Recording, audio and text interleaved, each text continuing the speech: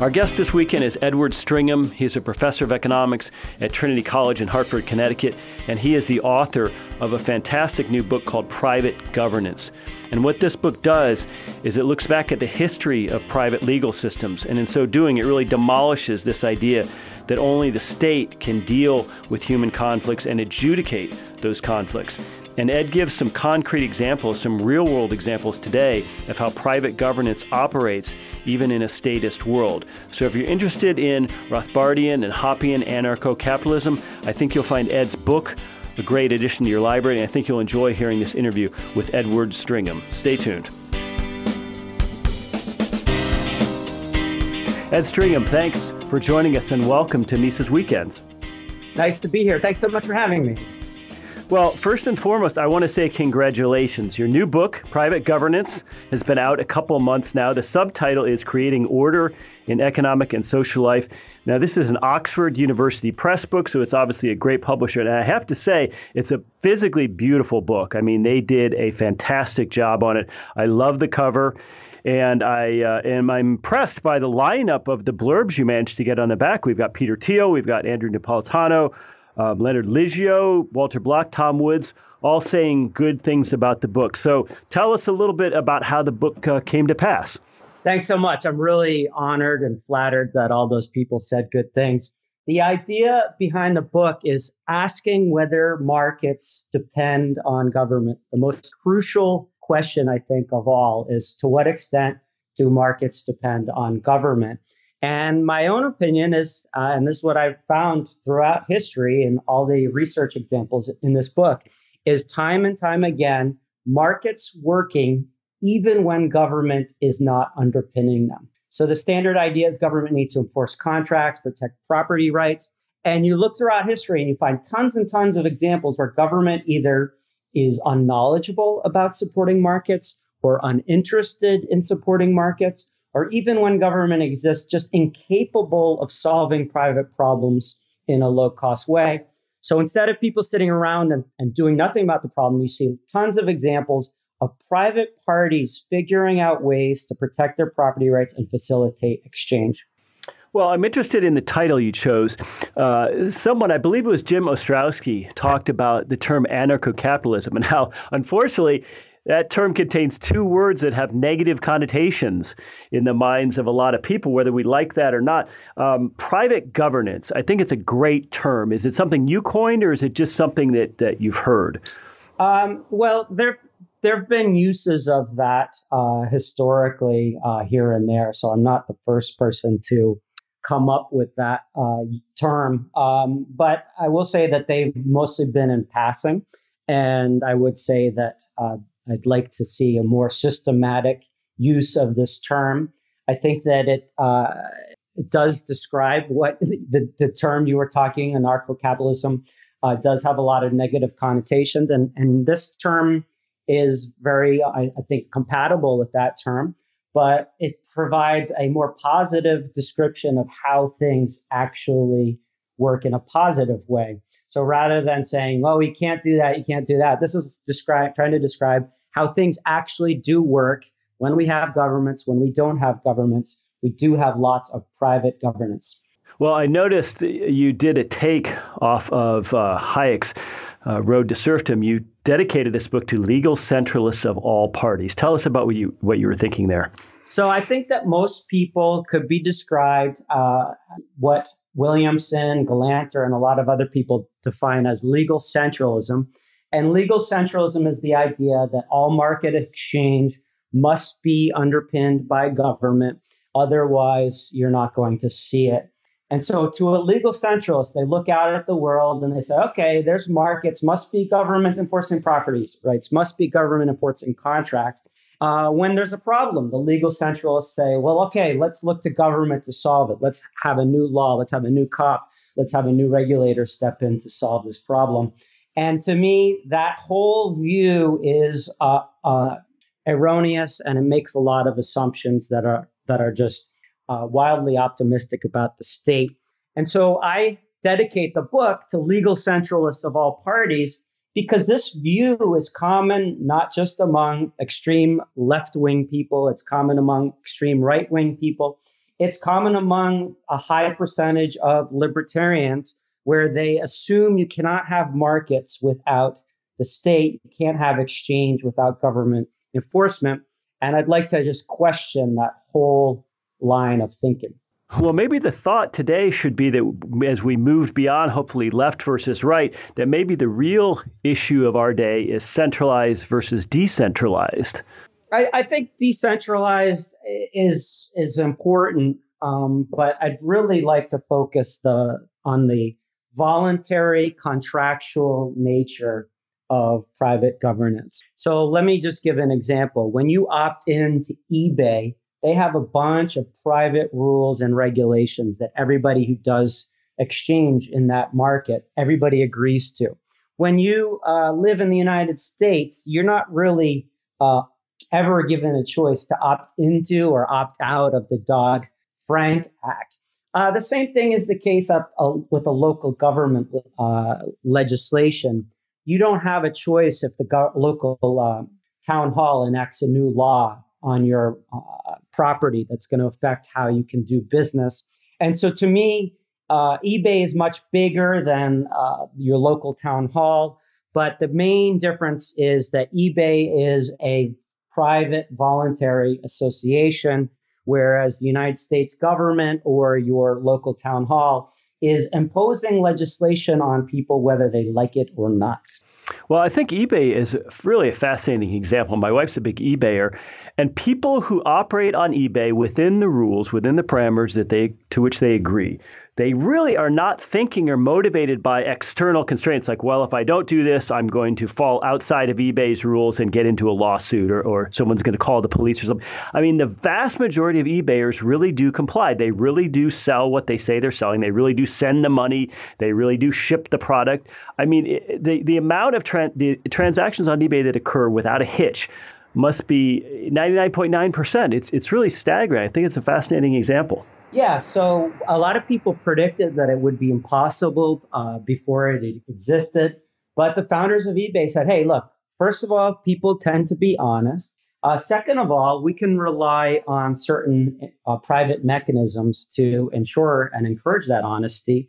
So they have the well-known rating system. If you don't follow through with your order or you ship bad goods, you'll get a bad rating. So that's the first line of defense. The first private rule and regulation is simply a reputation mechanism. After that, in the very few cases where there actually are problems, and sometimes they do exist, eBay does have a private dispute resolution system where they'll step in and do a small investigation. That happened to me once, actually. I was trying to buy a tie. I got the wrong tie, and the guy just didn't respond to any of my emails. And because of that, eBay realized that the person was not acting in good faith, and they simply just returned my money. So you've got basically all of the functions that people assume must be done by the court system. It's done privately rather than relying on a $1,000 or multi-$1,000 legal trial. You have a very streamlined and private system to solve the problem. Well, let's think about that on a bigger scale, not just buying a necktie on eBay between two parties, but what about, large multinational corporations? They do business around the world, and they have established complex private arbitration schemes because for them, it's just not practicable to litigate problems in all these different jurisdictions, right? I mean, they have an inherent self-interest, just like the eBayer has a self-interest in sort of creating rules that get rid of all these transaction costs and that people follow from self-interest. That's exactly right. So private governance is very important for very small transactions like a necktie, where the cost of going to court would dwarf the value of what's at stake. But it's also extremely important for large transactions, which are, there's tons at stake and oftentimes very timely issues. So a multinational corporation that does thousands of deals in a day, they can't afford to have that money tied up in a court case that might take months. Or internationally, some court cases will take years or even decades. And I've chatted with plenty of businessmen who've been involved with this stuff, and they said, never again do I want to get involved with a trial. It's just a nightmare. So people don't want to do that. It's just too costly. So instead, people rely on tons and tons of private rules and regulations to avoid that. And one of the simple ex post ways of dealing with things is through an arbitration clause, mediation, alternative dispute resolution, where people say, hey, look, you and I have an incentive to follow through with our word, but if there's ever any misunderstanding, let's have a private third party who understands this business look at things rather than having us get assigned to some random government judge who really has no idea how this business works. Well, you mentioned earlier this kind of blind faith that we need the state to, for instance, enforce contracts. Patrick Byrne, the Overstock CEO, was recently at Mises Institute talking about how encryption and blockchain technology might make it possible to have like land transfer titles to ensure payment, that sort of thing. Talk a little bit about how technology might make private governance easier and lower transaction costs. So the cool thing about private governance is not a one-size-fits-all solution, and people are always searching for new and better ways of doing things. And I'll share a couple stories about the advent of electronic commerce and the role that companies like PayPal played. At first, the internet was like the wild, wild west, and it was great. It opened up trade to everybody around the globe, and that's great. But it also exposed companies like PayPal to fraudsters from around the globe. And whether we like it or not, whether they like it or not, it's not possible to call the government and say, hey, look, some anonymous fraudster, we don't know who it is, just stole our money, go track them down. Or even if you track the person down, some fraudster located in Kazakhstan stole our money, please recover our money. Those are just not feasible options in the modern world. The government, in PayPal's case, did some investigations, and they basically were pretty much all but clueless about the technology. There's this one story Peter Thiel tells where they did the investigation, and then they went to PayPal and would ask questions like, what's a banner ad? So just really simple technological things where they were way behind the curve. So rather than relying on government, which was not providing any solution at all, PayPal figured out how to detect and predict fraud and assign likelihoods to each transaction of whether or not it was legitimate or illegitimate, and basically protect the problem of online fraud ex ante rather than relying on government. And this is a nice story because it actually has now spread to tons and tons of other companies, to credit card companies use a lot of the same types of technology with prediction ex ante, so beforehand, rather than relying on government courts after the fact. So because there was so much at stake, private party figured out a way to solve it. And I would say the same thing is likely going to happen, or maybe not the exact same thing, but something similar is likely going to happen in the future with these examples you mentioned. As new technology gets invented, there might be new challenges, but that's going to open up a lot of opportunities for people to figure out better ways of protecting their property rights or facilitating exchange. What I really love about your book is that, as libertarians, we understand the difficulty in changing people's minds in political ways or in ideological ways. But with private governance, we can take a third tack. We can say, hey, here's what works. And I think Uber is a great example of that, right? Highly regulated taxi cabs, the medallion system, all that. It's hard to get a cab. The driver's bad. You don't know where he is. He doesn't come. And Uber comes along, and with no ideology whatsoever, people just get that it works, and they get that the driver has a self-interest in being nice and in not having you leave a bad review, et cetera. Do you see the sort of the potential as libertarians for us to sort of sell people on private approaches without having to change their minds politically? Yeah, I think that philosophical discussions are necessary and useful, but for a lot of discussions, showing people, pointing people to examples to say, hey, look, this is not some abstract, theoretical, philosophical idea that I'm having. I'm not saying, well, ideally in some science fiction world that I'm imagining, markets could solve things in some theoretically better way than the current state, we can actually look out the window and say, hey, this is not a pipe dream. This is actually how commerce has existed for hundreds of years. It has not been backed up by the state.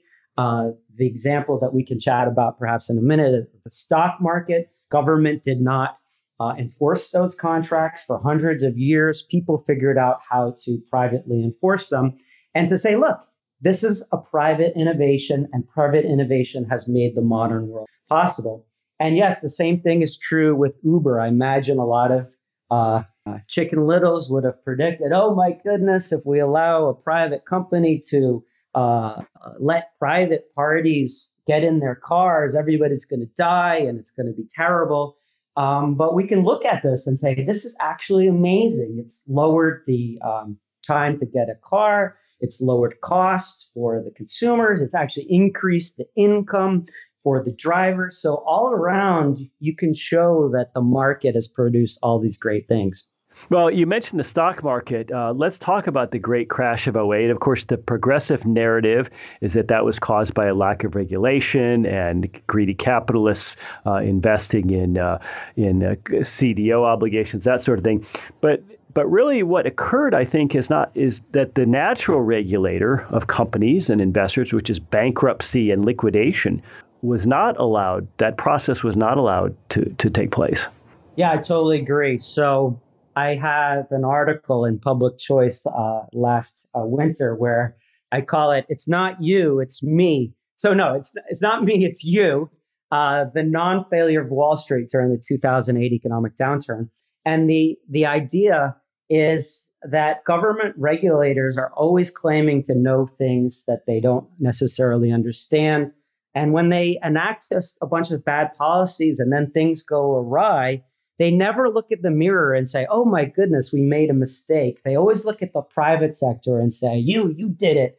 And that definitely was the case, I would say, with the 2008 economic downturn. There were a lot of regulations that were introduced, some very funny monetary policy, raising interest rates very rapidly over just a few quarters. And then afterwards, then saying, oh, see, look at Wall Street. Wall Street did it. It's not our fault. It's Wall Street. So I think this is kind of a long-standing ploy that the government officials have done for hundreds of years. But I think we need to start questioning them and saying, hey, are you guys as omniscient as you really say you are? And are the private parties really as bad as you say they are? Both Rothbard and Hoppe talked a lot about an insurance model, and I want to get your thoughts on this. It seems to me that insurance could do two things in a system of private governance. First, of course, it could compensate people when bad things happen in a way that it just involves private contract and doesn't involve the state. But second, private insurance can act as a regulator, a governor on behavior of sorts, because unlike the situation now where you can sort of offload the choices, your lifestyle choices onto the public, in an insurance model, sort of the riskier activities you engage in, the more your premium goes up. So give me your thoughts on the role insurance can play in private governance. Yeah, I agree with that. For the most part, we can look at this in the collateralized debt market, credit default swap market, where you see riskier products had to basically have insurance, which was called a credit default swap. And the people who had very good credit risk had lower insurance premiums. People who had higher default risk had higher insurance premiums, as in the cost of insuring that debt was much higher. And a lot of people look at these markets and say, oh, look, there was payouts that happened. And I actually look at it and says, well, payouts did happen, but in many of the cases, we've got a case of a riskier venture or riskier investment going bad. And that risk was priced into the transaction. We can also look at that with credit card payment processors. Credit cards are very good at looking at which types of products and transactions are more likely to have fraud involved with them, or things called chargebacks, where somebody claims that they didn't actually purchase the product. So The average product, the loss ratio is less than 1%. But certain products, there's a lot more fraud, and there's certain products that might surprise you. Fortune tellers have a lot higher rate of chargebacks against them. So I guess they can't perfectly predict the future. And those riskier products get pooled into high-risk payment processors. So the better that people are at assessing the risk ahead of time, they can actually basically charge a premium for those types of products. And it's essentially acting as pooling risks, charging people for risk in the exact same way that an insurance market charges for risk, pools risks. And you've got the payment processor, in many cases, assuming those risks and managing those risks on the behalf of everybody else. So you don't have to have each individual saying, I'm going to do all the calculations myself. You can hire another company to actually act as your insurer. Ed, we just have time for one more question, so I'll leave you with this. Let me play devil's advocate for a moment. You and I can point to an example of a private community like eBay, or even almost a private city for a day like Disney World that has its own security, its own processes, et cetera, and talk about how well those systems work without the state. But I know what the critic would think. The critic who does not agree with your book, who has questions about your book, would say, aha, but you know what? Underlying it all is the knowledge and the tacit understanding that we can always go to the state if everything breaks down. In other words, there's still going to be a state court or a state police officer underlying all of this in case your private systems don't work out. So how would you respond to this kind of criticism? Yeah, that's a standard assumption of a legal centralist. And to see why that's not true, we can look at tons of examples where government explicitly refuses to enforce contracts, or government is by all means incapable of enforcing contracts. And we can see that in modern times across nations when people interact. It's theoretically possible for people, two parties in different countries, to establish jurisdiction in the other country and start a trial and have that trial litigated in the other country. As a practical matter, these things will take years or decades. So I don't think we can say, oh, it's because of the government. But assume that government is backing up those contracts, which I think is a very fanciful assumption. But historically, we can look at entire markets where government did not understand them. Government refused to enforce contracts in them. And the one that I like to highlight is stock markets. People thought it, government officials thought it was forms of gambling. They thought it was used to manipulate prices. And in those markets, government simply was not involved. They said, we're not going to enforce contracts. And for hundreds of years, stockbrokers developed very sophisticated forms of trading, short sales, forward contracts, option contracts, even though none of them were enforceable by law. So one would have to make the argument that the stockbrokers from the 1600s knew that hundreds of years later, the government was going to theoretically enforce these contracts. And that was what was making these things work. Whereas in reality, private parties were governing themselves successfully for hundreds and hundreds of years. Well, ladies and gentlemen, if you're interested in this topic, I really recommend Edward's new book. Again, it's called Private Governance. It has some great historical examples of how private marketplaces can work and have worked. It'll challenge a lot of your assumptions, or at least your friends and family's assumptions. It's available from Oxford University Press. No doubt it is on Amazon. It's also available for sale through Mises.org on our own bookstore website. And Ed Stringham, I want to thank you so much for your time today. Ladies and gentlemen, have a great weekend.